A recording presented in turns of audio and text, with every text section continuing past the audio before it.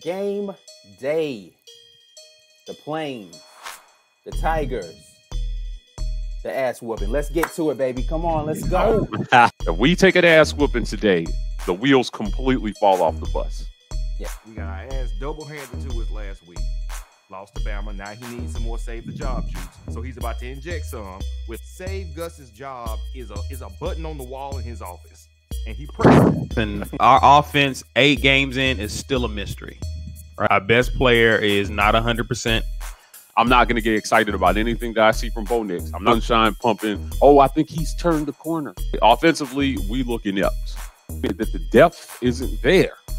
Right. He is out there on the field. I expect him to perform. Expecting mediocrity is fine. I don't. I basically threw the ball directly to the safety.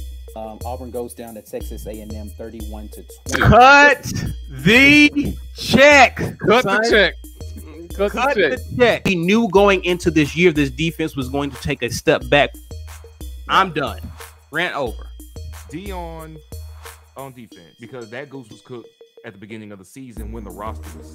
Can we not recruit and develop somebody into being that one guy? That defensive backfield is one of the best defensive backfields that I've seen us have on the outside. Next week's show might be one of the most interesting that we've done going into Mississippi State, essentially foreshadowing the future of Auburn football. Click like and subscribe on the YouTube channel. You know what I'm saying? Make sure you are on these here Twitters and Instagrams, the War Rapport, and TikTok, of course. We are over there at TW Report, dropping y'all those top 10s. Hey,